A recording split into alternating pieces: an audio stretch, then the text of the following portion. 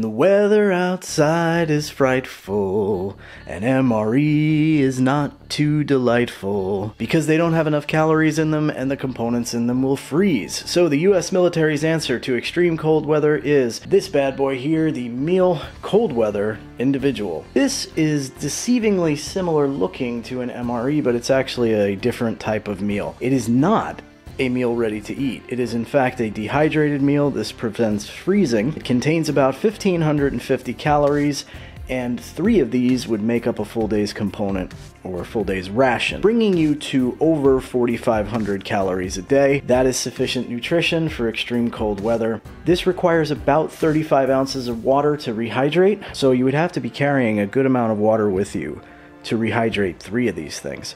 Let's cut her open and see what we got.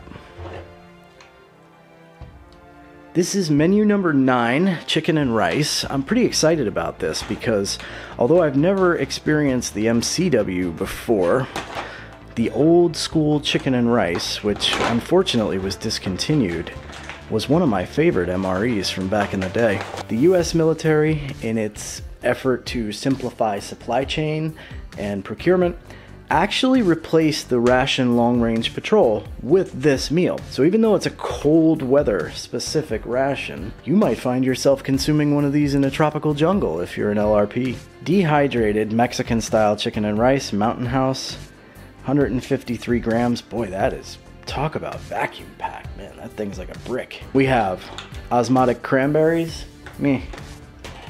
Standard MRE accessory pack to include coffee, creamer, chiclets, toilet paper, wet nap. Great. Standard MRE spoon, the highest quality. A chocolate banana nut dessert bar. Feels pretty dense.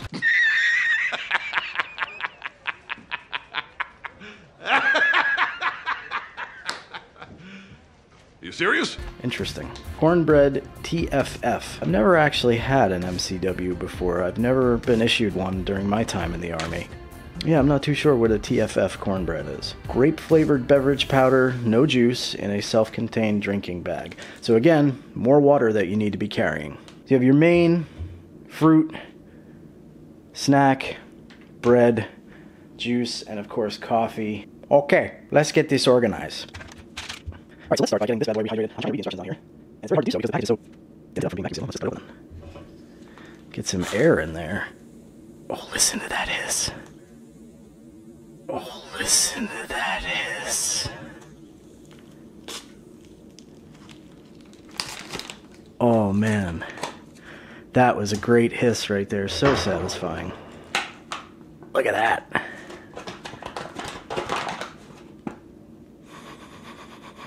I can tell by the smell that this is going to be very different from the old school MRE chicken and rice. It says add 16 ounces of hot water. Alright, get the kettle going, get some hot water on the go, and then we'll go with it. So while we're waiting on the hot water, let's get the grape flavored beverage powder in self-contained drinking bag on the go.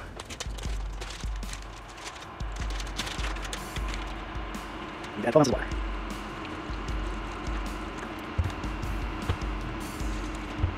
Once the water is in the bag, we seal the Ziploc down. Shake 'em up, shake 'em up. Shake 'em up? What's that? It's a great new taste of ice cold Thunderbird with grapefruit juice. Just pour the juice in the bottle and Shake 'em up, shake 'em up, shake 'em up. Shake 'em up. And now for the taste test. Very artificial smelling. That is exactly what you expect from any US MRE.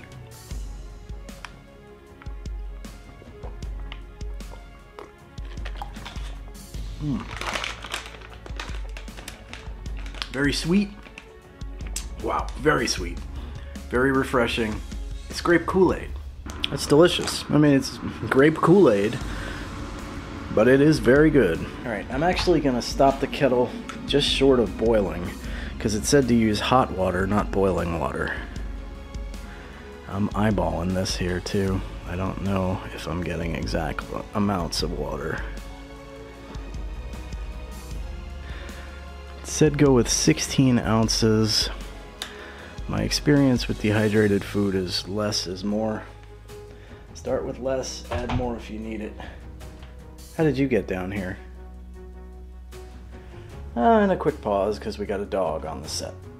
Will not be difficult, my Führer. I'm sorry, Mr. President. Alright, it's been a good 10 minutes. Let's get into that chicken and rice. Hey-ya! Let's see how that bad boy turned out. It's entirely possible I did not put enough water in it, but... Ooh, it's hot. Let's give it a stir, and let's see what we're working with, shall we? Kind of got like a tomatoey looking sauce. Look at that. Smells flavorful. A quick note of thanks to all those of you who have helped support this channel and help keep it sustainable. MREs are an expensive hobby, so if you are able to and you would like to support the channel, there is a Buy Me a Coffee link below in the description. Thanks very much for your support. I really do appreciate it. It was your support of this channel that got me this new high-speed background you see over here in this nice new recording space, so thank you all very much for your support. It smells interesting. It's definitely tomato based. To me, this is more like chili than it is chicken and rice.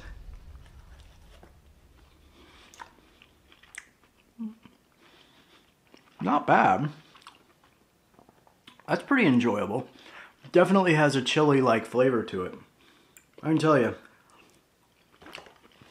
Not bad at all. I'm very spoiled when it comes to chicken and rice. My wife makes chicken and rice that will blow your freaking mind.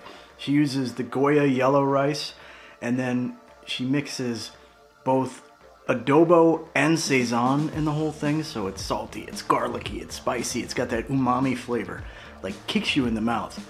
Shout out to my wife. Best chicken and rice ever. But this does not suck. Perfect meal for an extreme cold weather environment. It's heavy. Stick to your ribs kind of food, warm you up from the inside.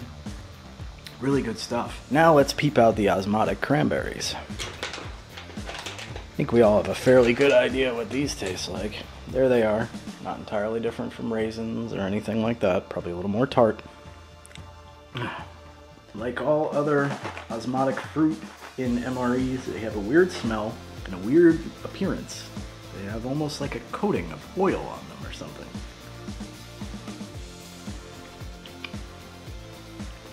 Not bad. Osmotic cranberries, definitely better than osmotic raisins. A little bit of tartness, a little bit of sweetness, a nice snack. Nothing to write home about.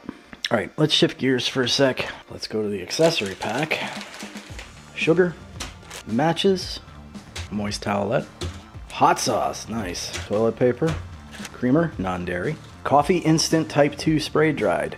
Nice that it's not a regular old freeze-dried Bill's Brew. This coffee instant type 2 tends to be really good stuff. Let's get it in some water.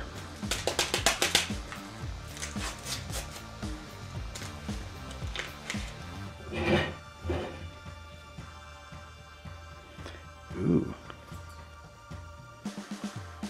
Got some nastiness going on at the bottom of that cup. I don't think we'll be using that. Let me go with the mug here. I don't know if you can see what that says in the reflection of the lights, but it says, "My favorite child got me this mug." Can you tell that this was a birthday present from Junior Scout?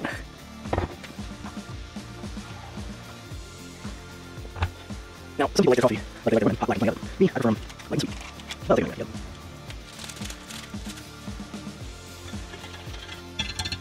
Alright, while that's cooling off, let's give the cornbread TFF a try. Looks like your standard issue MRE pound cake. It's pretty dense. Let's give it a taste. I love cornbread. I love the smell of it. I love the taste of it. Nothing I like better than cornbread on a Sunday morning. Right out of the toaster, some butter on it. This is not that, but it'll do. It's cornbread. Like all MRE pound cakes, it's really dense, it's heavy, sweet. Taste of corn is very strong. This, of course, does have a little artificial undertone to it, just like you would expect in anything that came in an MRE, but it did have a strong cornbread taste. Coffee's still looking pretty hot, so while we're waiting, let's go with the chocolate banana nut dessert bar.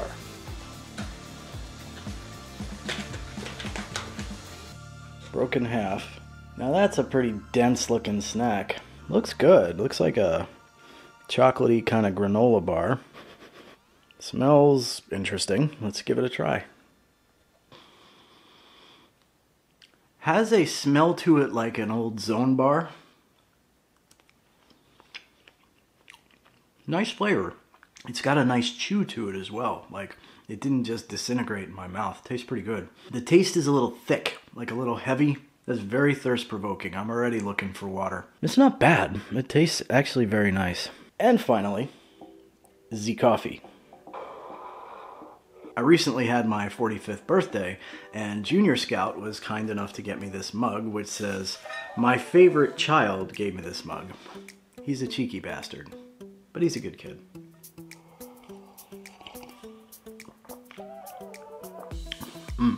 That's good. The Coffee Instant Type 2 spray dried, I actually can't really tell the difference between this and a real cup of coffee that came from a coffee maker. Not as bold as the Bill's Brew. Instant coffee has a very distinct flavor. And usually when you're drinking instant coffee, it's just because that's the only option. This is different. Very nice. So that was the United States' take on Arctic conditions and Arctic rations. If you'd like to see some other Arctic rations that I've reviewed, check out this playlist over here. I think you might find that interesting. If you're new here, consider subscribing. If you would like to and you're able to, consider supporting this channel. Buy me a coffee link below in the description, and I will see you next time. Peace!